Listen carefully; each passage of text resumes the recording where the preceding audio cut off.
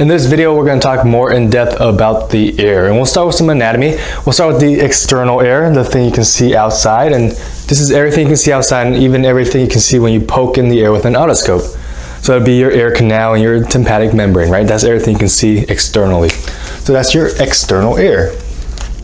External ear. And I'll draw it out like this. This is your ear and your earlobe. Your ear canal and your tympanic membrane. Tympanic membrane. Now, a little bit deeper, you have a series of 3 bones, MIS, malleus, incus, stapes. 3 tiny bones, and they're actually the smallest bones in your body, and they all link to each other and work in conjunction. So, all right. Malleus, incus, stapes. And they sense vibration and transmit that vibration into what we'll talk about next, the inner part of your ear. So I kind of gave it away, there's the inner part of the ear, so that would mean this would be the middle part of the ear, and that's exactly what it is. This is the middle part of the ear. Middle part. And there's not just only these 3 bones, there are muscles here. There's a muscle that attaches to the stapes. Ooh, do you remember what that muscle was? That'd be your stapedius muscle. Stapedius. What did the stapedius muscle do? It dampened the stapes, stopped it from overfiring or hitting too hard. And what nerve innervated the stapedius muscle? Cranial nerve 7. Ah, things are coming back, right? Hopefully things are coming back. So there's a muscle that sticks on here, and cranial nerve 7 will take it and transport it where it needs to go, right? This is not the direction it goes. I just need to draw it out of the way. So cranial nerve 7. That is the middle ear. Now, let's talk about the inner ear. This is a monstrosity, this giant structure. At the top, you have these 3 semicircular canals called your semicircular canals. And they're all orthogonal to each other, which means they're all at 90 degrees to each other, perpendicular. I'll tell you why that's important in a second, but you have these semicircular canals, semicircular, and they attach to this giant base called your vestibule. And in this base, this vestibule, you have cavities. One is called the utricle. One is called the saccule. All right, so that's within your vestibule. And then last but not least, at the end of your vestibule, you have this giant curled structure called your cochlea. Cochlea. And your cochlea is filled with fluid. Things like perilymph. Things like endolymph. And in this fluid you have these projections called hair cells. All right, so just keep that in mind. That is your inner ear, and that's actually your ear. This is your, in this entirety, this is your ear. This is your auditory pathway, okay? Now let's talk about the function of your ear. What's the main function of your ear? Transmit sound, hearing. How does your ear hear things? Well, sense vibration, wiggle, wiggle, wiggle, wiggle, hit the tympanic membrane, which will shake your malleus, incus, stapes. And this attaches to your inner ear through this oval window called the oval window, and transmit that vibration, transmit that mechanical force.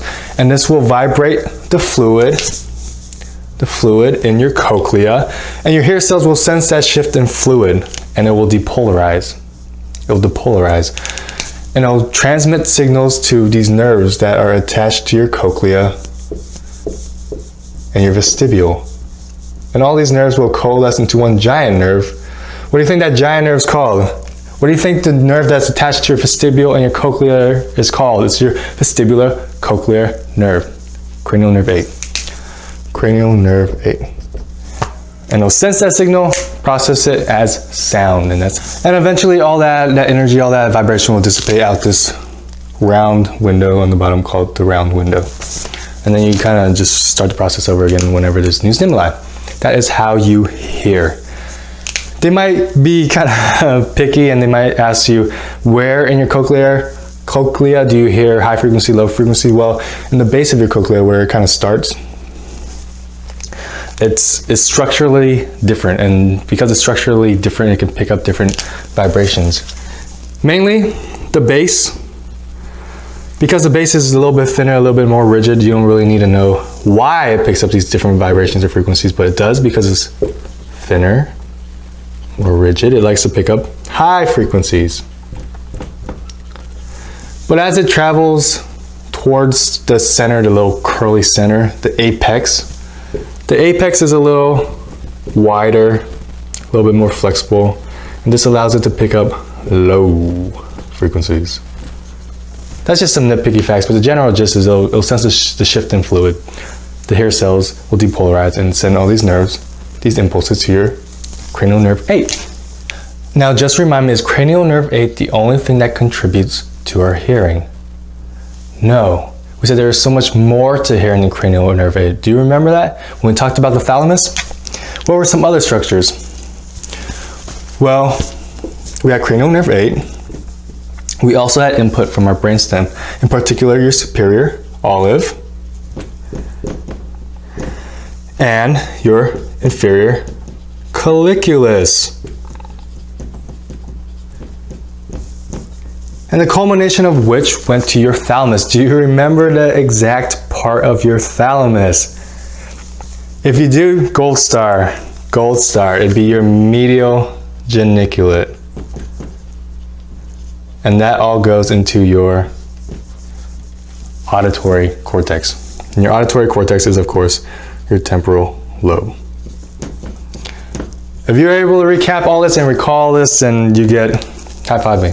High five me through your screen. That means you were paying attention during our talk on the thalamus. That is hearing.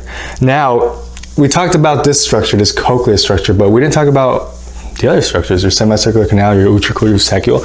Why don't we talk about that? Well, what do they do? Well, another function of your ear is sensing movement and balance. All right, movement / balance. So your vestibule with its utricle, saccule, and your semicircular canal all makes up this vestibular system, and that deals with movement and balance. So your semicircular canals are also filled with fluid. And when you move your head, that fluid will displace and you'll sense the movement and you'll need to balance yourself. And the reason why they're all orthogonal, all 90 degrees, is that way it allows you to move your head in any which way, and it's able to sense that movement, sense that balance. So that's your semicircular canals. What about your utricles and your saccules? They're also filled with fluid. They also have hair cells, but something that's important is that they have these little crystals. And when you move your head, the fluid will displace and the crystals will move.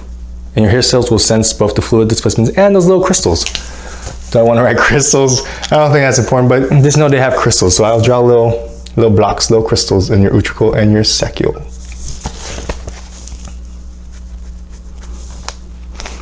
And so these are all important in movement and balance, and sometimes things can go wrong. You can make things go wrong. I mean, if you spin around enough, then when you suddenly stop, you'll stop, but the fluid will still keep moving and it'll keep sensing that. And what do you feel? You'll feel dizzy. So it gathers all this information that you're moving, that you need to balance, and it'll send it to your brain to get it processed. So this whole vestibular system will sense movement, sense balance, peripheral. And then it'll send that information to your brain to process it centrally. So you have kind of a two-parter when it comes to movement and balance. All right, what can go wrong other than spinning around really fast? You can have something wrong with your vestibular system. We call that peripheral deficits. You can have something wrong with your brain. We call it central deficits. And what do you think will happen? Well, your movement and your balance will go off. You'll feel like things are spinning when it shouldn't be. We call that vertigo. With a room spinning when you're stationary, when you're lying still. Central problems, we'll just kind of get it out of the way first. When you have central problems, something's wrong with your brain internally. Not your vestibular system, not your ear, but your brain. Things can be common like migraines. Things can be more severe like strokes or multiple sclerosis, where you kind of knock out the brain processing center and you'll have vertigo. All right. Peripheral will be anything wrong with your vestibular system. That just makes sense. Now, how can you tell the two apart clinically? Well, central is something's wrong with your brain. You're going to have focal deficits. And because this is affecting your brain, not your vestibular system, not your ear, you're not really going to have hearing loss. All right, no hearing loss.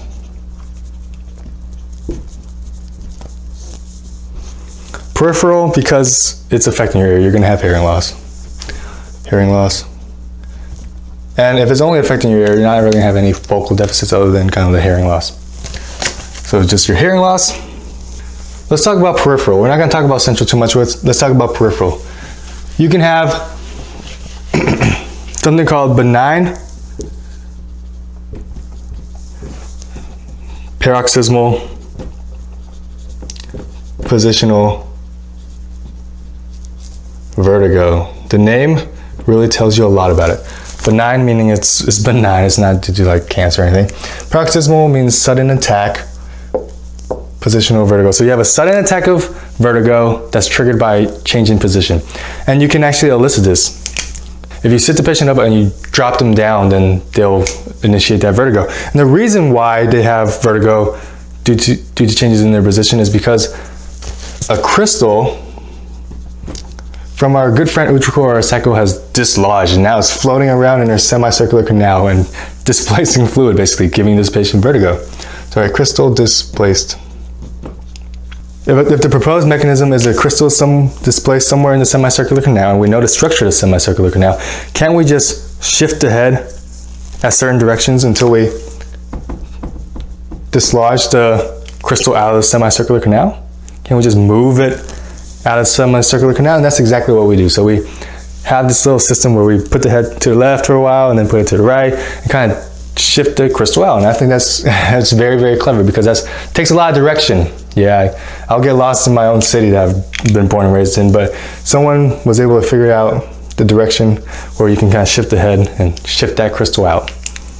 That is what we do for benign paroxysmal vertigo.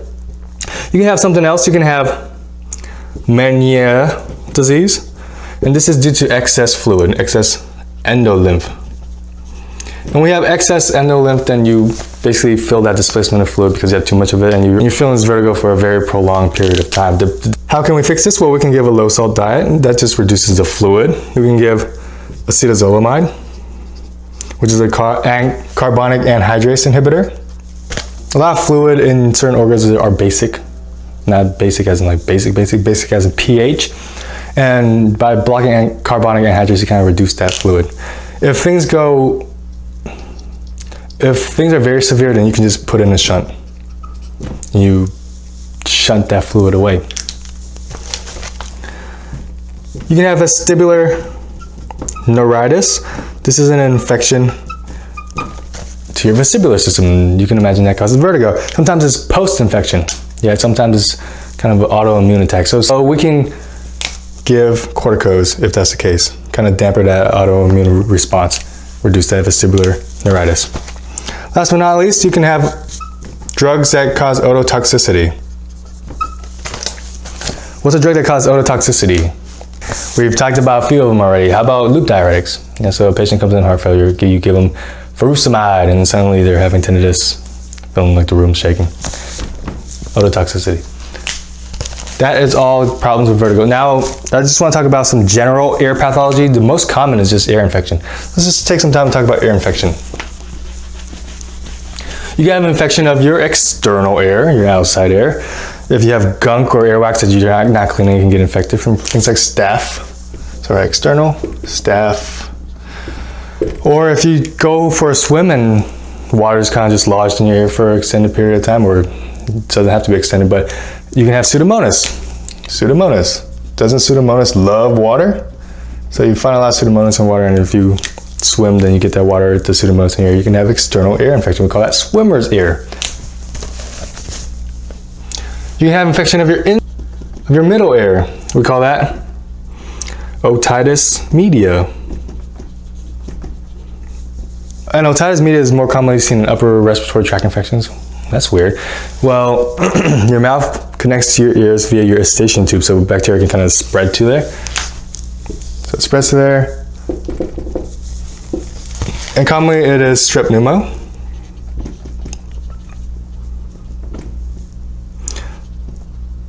H. flu, Varicella. There's not a consensus of how you treat otitis media middle ear infections. You can usually just wait it out, but you can also give them antibiotics, okay? Now, if you have persistent middle ear infections, otitis media, which is common in kids, then you have chronic inflammation, this chronic serous exudate. You can also have overgrowth of your tissue hair. We call that overgrowth Cholesteatoma. And it's basically an overgrowth of the keratin epithelium. And it can erode the structures in your middle ear, mainly your malleus incusabis, cause hearing loss. What kind of hearing loss? Is it sensory? No. Is it conductive? Yes. So you can get conductive hearing loss. Conductive hearing loss. These are bacterial. You can also have viral infections in your middle ear. You can have herpes zoster. We call that Ramsay Hunt. Ramsay Hunt. So this is herpes zoster reactivating in your nerves. Herpes zoster loves to live in nerves and they can reactivate.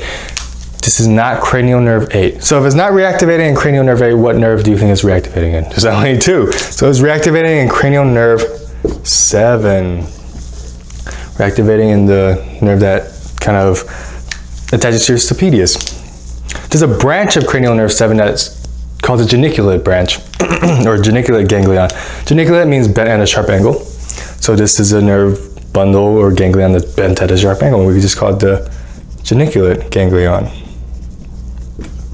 And when it reactivates, you're going to see those vestibular lesions, because it's herpes, vestibular lesions in and around the ear. And also because it is cranial nerve 7, you're going to see facial palsy. So I'll write lesions plus palsy. And you'll know you're dealing with Ramsay Hunt. That's the pathology of your ear. That's your auditory pathway. Hope that clears things up. Thanks.